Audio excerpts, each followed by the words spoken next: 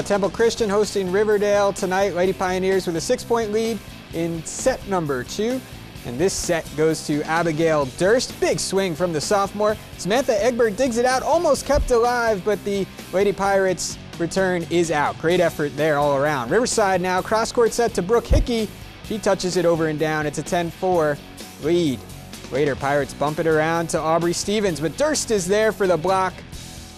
Nice point for Temple. Back and forth action in this set. Carrie Mead takes a swing out of the middle and off the tape and down for the Riverside point.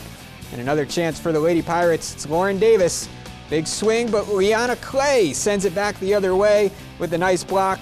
Lady Pirates of Riverside win this one 3-1 over Temple Christian.